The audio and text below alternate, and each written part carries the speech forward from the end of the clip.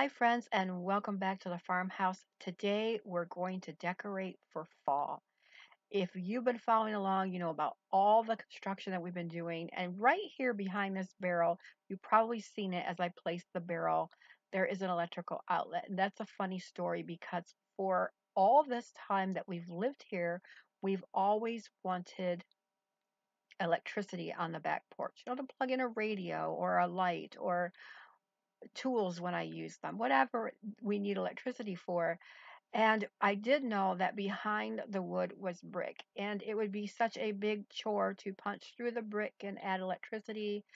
But when we took off the walls in our construction, we found wires and we had them tested and they were live. And so when we finished up the construction part, we did have an electrician stop by and put in a plug for us for outdoors. So excited about that. And so now I'm ready to just decorate for fall and get some cider and donuts and all the fall treats and sit out here and enjoy it. It's just a magical place here on the back porch. And you might have seen my front porch in the past, but this is the back porch now. And I hope that you enjoy the creation and decorating with me. We still have lots of time in the fall. We have lots of beautiful colors that this porch is going to go along with. Let me know in the comments, are you at your peak fall color season or have you not got there yet? Our temperatures have really dropped. It's really cool. We have lots of beautiful color. So it's a wonderful time to enjoy the fall. I hope you are enjoying your fall and will enjoy this video. I'm not going to talk so much. I'm going to sit back and let you enjoy the music and the decorations.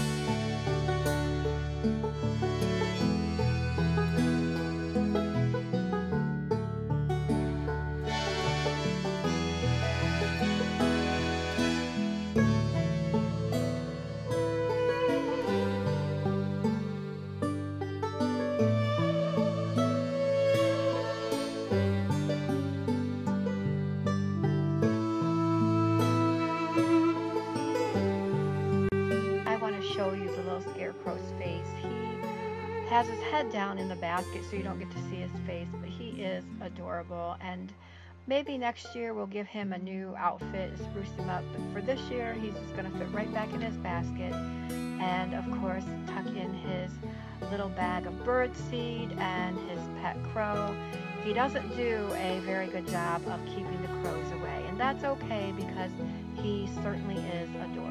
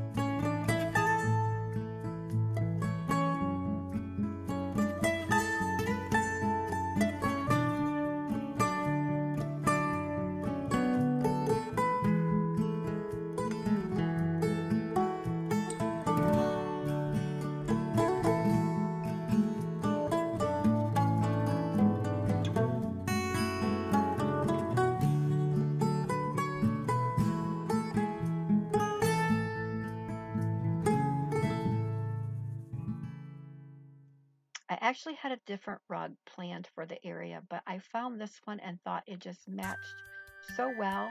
So we cleaned it up and we used it anyway.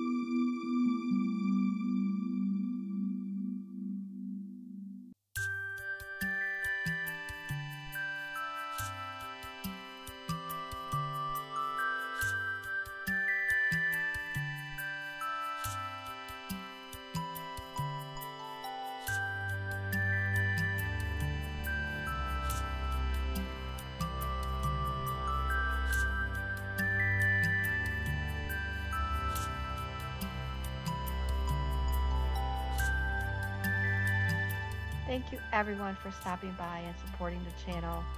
Great to have you here. I hope you enjoyed this video. I look forward to seeing you in the next video. I love you all. Be safe. Be well. Bye-bye.